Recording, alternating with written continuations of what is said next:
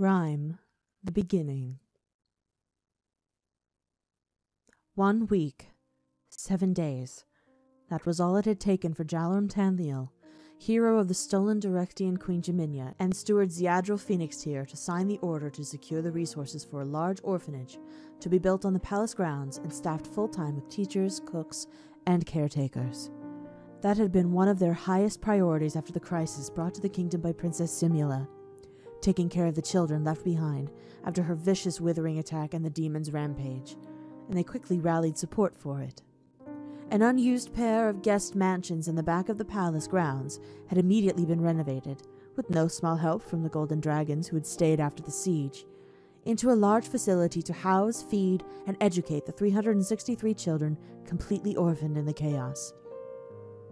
In only 2 weeks, through the determination of the heroes and the immense strength of the dragons, the children of Directian were in the care of the palace.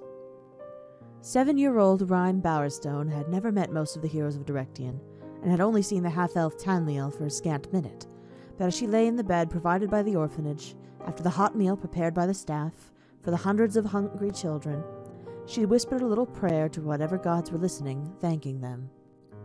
It had only been 2 weeks since her parents had withered in the arena. It had gone by at an oxymoronically slow but fast pace. The days seemed to drag, but so many had passed without her awareness.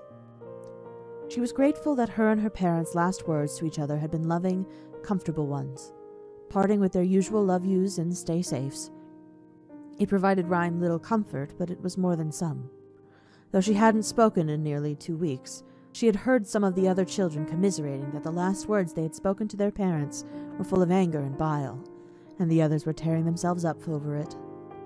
Even though it made Rime a little uncomfortable, she had spent a good part of her day being clung to by a distraught 5-year-old boy, crying about how he had said he hated his mommy. With so much sadness and despair-driven insomnia in the mansions, it was a wonder that Rime had any time to herself to think, but she had been fortunate in that her 5 roommates had already passed out for the night. She lay on her left side, staring at the cream-colored wallpaper. There was a hollowness in the pit of her stomach, one that she knew wasn't going away any time soon, but there was also a new warmth in her body. When the demons had crashed through the city, spreading destruction and murdering everything in their wake, one of the larger ones had taken a path right through her neighborhood, and one of its taloned feet had crashed down on the Bowerstone home. Rime was so sure she was going to die. The wood had crunched under the claws and had sent her crashing to the floor. But when she had put her hands above her to block the blow, a shield had formed around her, a faintly pale blue shield she didn't know how she summoned, but it was there, and it stayed there until she couldn't hear the screeching of demons or the yells of battle anymore. She had somehow been holding that shield for nearly 4 hours, by determination, by instinct, by sheer dumb luck she didn't know. And when she finally let go, the wood of her house came tumbling down around her more tightly. Fortunately, the shield had allowed the splintered woods to form a dome around her, so she still was not touched, and hours later she heard her neighbors calling for her.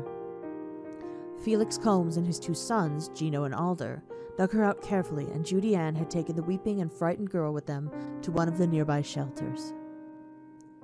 It was there that she had learned what had happened. Though Jaminia's heroes had tried to stop it, the cruel princess had killed the warden Arketh Wormwood, and had used everyone that had gone to the arena as a sacrifice to open the gates to the abyss and release the demons. Everyone, including her parents, had withered away into the ground and perished in screams of agony. And now Rime had some sort of magic in her too. Magic that she didn't study for, didn't ask for, and didn't know how to proceed with. Magic that made her more like Simula. Rime nearly spit at the thought, but staring at the wall in another bout of insomnia, she got a better idea. I'll be better than Simula ever was. I'll be stronger and more powerful and stop anyone from doing what she did. I will protect people from anyone like her. With this new resolve, she threw off the blanket and slipped quietly out of her room. Padding her way down the corridors and the immense hallways, she kept her senses keen for any of the night watchmen. Rime was on a mission, and nothing was going to stop her.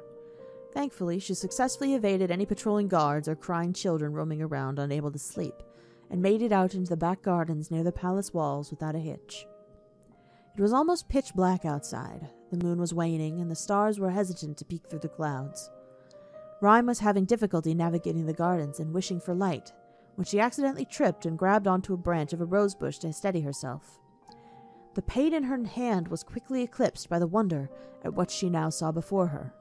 The branch she had grabbed was now emitting a bright, comforting light, the leaves sparkling like candles. Swallowing a lump that had formed in her throat, Rime touched another of the roses on the bush and thought of light. It too lit up brightly, but it caused the branch from before to extinguish itself. One at a time, Rime thought to herself. I need to find something bigger to try it on so I can see. With only a little remorse, she plucked the rose from the bush and used it to light her way further to the back wall. In the time since she and the other children had come to the orphanage, she had discovered a small crevice in the wall leading to the outside. Rime carefully selected a brick just above the opening and willed it to start shining. The rose in her hand became a simple rose again, as the gray stone lit up unnaturally. With a ghost of a smile on her lips, she looked at the crevice more carefully. She was just barely too big to go through it, but maybe now with her magic. But where would she go? She didn't have anyone else. Her grandparents had died when she was much younger, and her parents never spoke of aunts, uncles, or cousins. Maybe she could go live in Gatlistown, start a new life there. She was only 7 years old and a girl. She'd never be able to get an apprenticeship. A rustle in the nearby shrubberies caused her to jump, and a small light blue shield popped into existence before her for a brief second before it was lost. She realized that her panic was uncalled for, though, when a tiny black and orange calico kitten came stumbling out of the bushes. The panic returned, though, when a young boy tumbled out behind the kitten. The poor calico mewled pitifully as it staggered around blindly, and, without even thinking, Rime scooped it up and held it close to her. She tried to summon the pale blue shield again, to no avail, and she saw the boy straighten up from his graceless somersault. Rime was able to see him fairly clearly in the light of the stone she had enchanted. He looked to be much older than her and taller than her, but his black hair and bright green eyes looked comforting. What didn't match here was his pale green-tinted skin and his pointed ears. When he noticed her, he shyly rubbed the back of his head and cleared his throat. Sorry, he said nervously, and Rime started second-guessing the need for the shield. I was trying to catch her. He pointed down to the kitten, now snuggling in Rime's arms, and she followed his finger.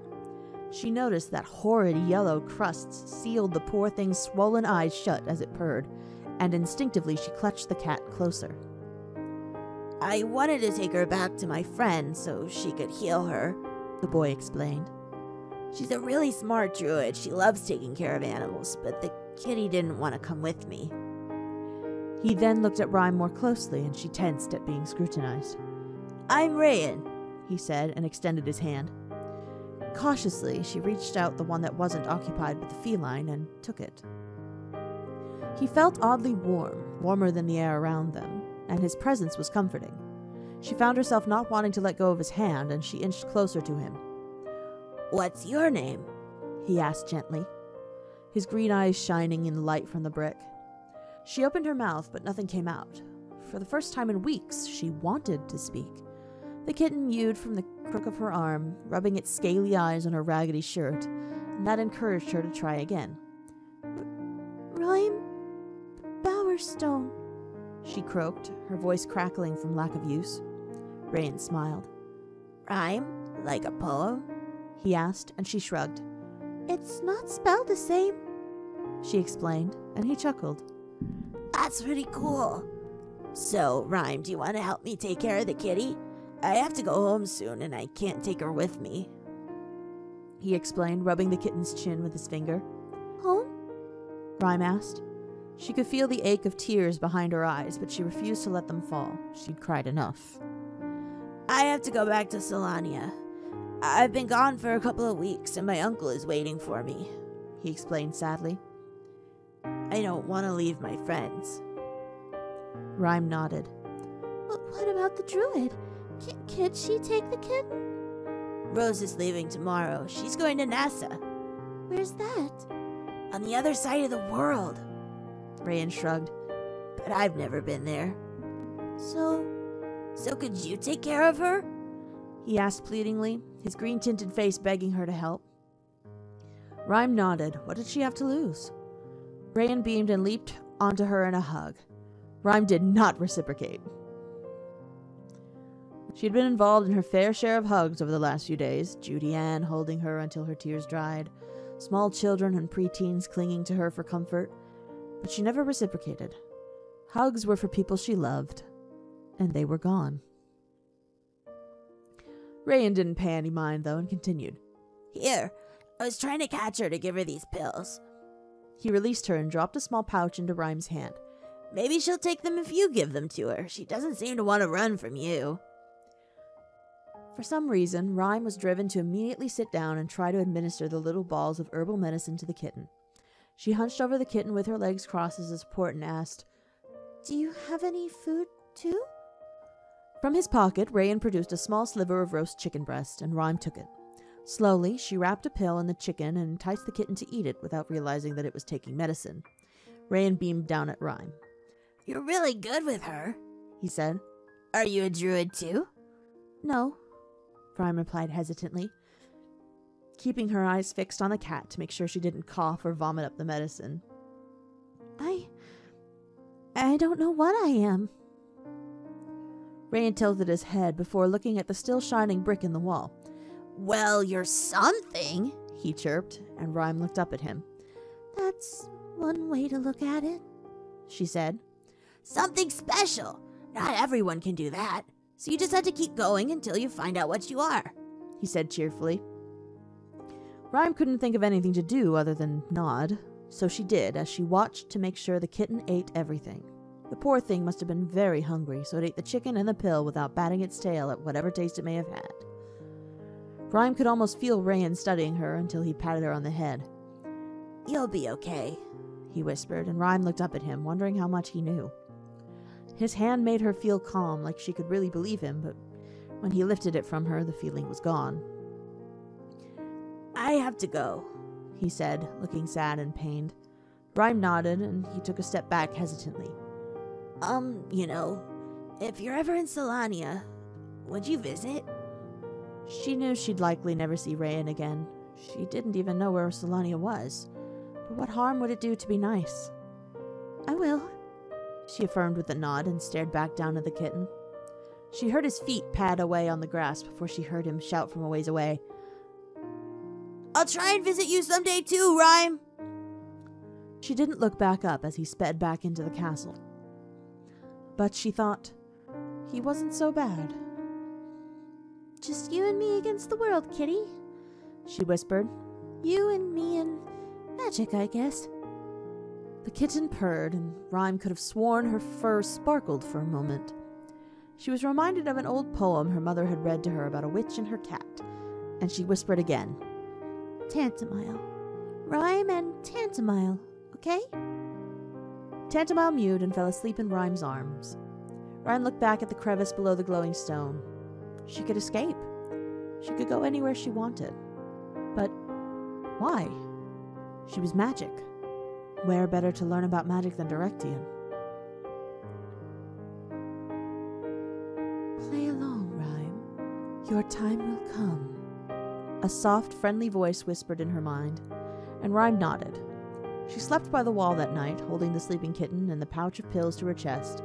The caretakers who found her the next morning could not wake her through her blue dew-covered shield.